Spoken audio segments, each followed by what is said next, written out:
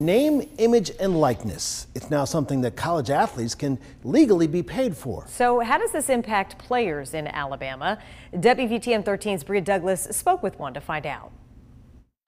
A touchdown on the field just turned into one off the turf, too, for Alabama A&M University quarterback Aqeel Glass. The NCAA allowing college athletes to get paid by companies to use their name, image, and likeness feels like an end zone celebration. It's a good opportunity for not only me, but all the players who put in so much hard work and time and dedication. Not every college athlete will benefit from NIL, especially those at smaller schools. Coach Connell Maynor thinks Aqeel has what it takes to attract brands wanting to pay him, but says it probably won't happen for the majority of his team.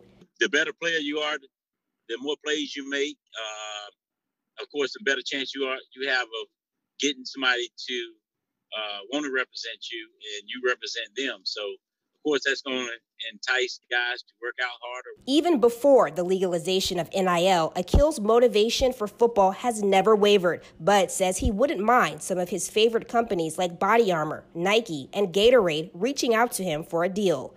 Any extra cash that I can set myself up in the long run, that's what I'm predominantly focused on, Not so much spending money because I'm blessed to have a family and support system that has, been able to support me financially. His coach has this advice for him and all the other athletes hoping to cash in on the NCAA's new rule.